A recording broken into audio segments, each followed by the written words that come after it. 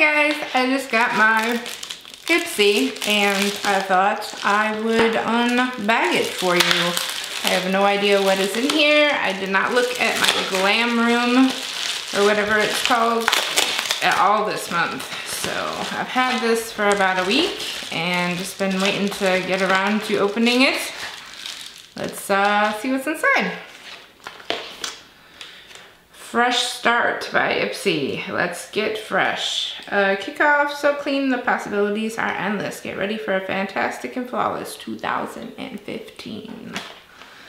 The bag is blue with a, looks like an orange zipper and a white back. So, you know, smells a little funky, but not too bad. This is like my fifth Ipsy bag. Always a hit or a miss. There's some hits or some misses, or you never know what you're gonna get with Ipsy. First thing in the bag, Pacifica. Not usually a good sign for me.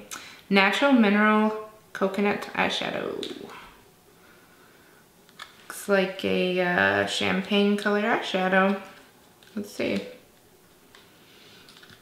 Rich, lasting eyeshadow infused with coconut for a velvety finish. So is it infused with coconut oil or actual coconut? Something with coconut? I don't know. Let me get this. It doesn't want to come out. I'm gonna rip the box. Excuse me while I rip the box. There we go. So yeah, it's just a pressed shadow. Feels pretty soft. Kind of a satin sort of finish. And that's what it looks like.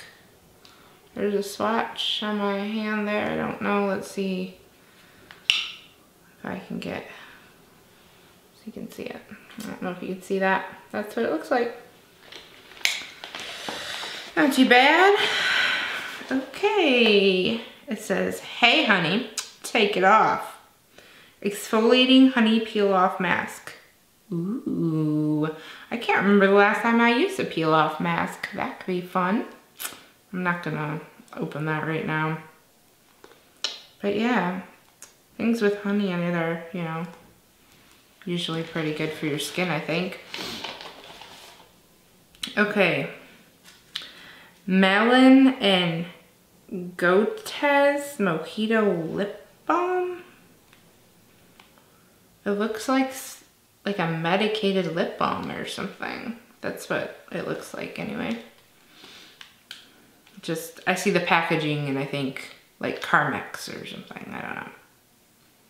I don't have anything on my lips right now, so I have what's left of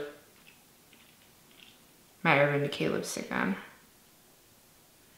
Yeah. Feels nice and moisturizing on the lips.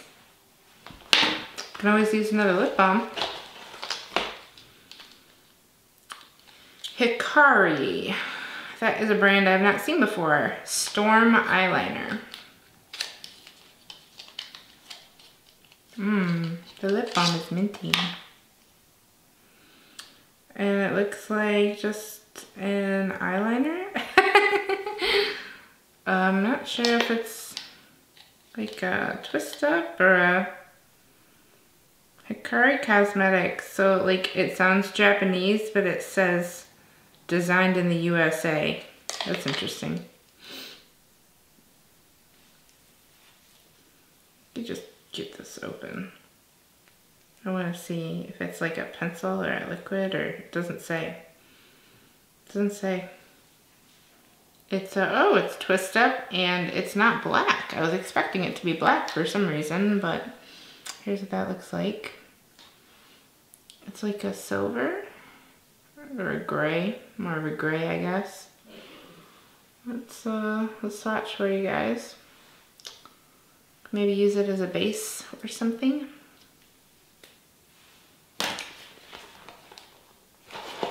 Last item in the bag, Velvet 59, looks like a lip gloss. Oh, the tap's all sticky. That's not a good sign. That's not good. See, look, my top is all sticky and like it's been opened maybe. Ew. Ew.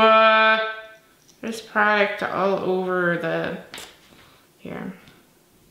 See the inside around here? There's product that's leaked out all over that.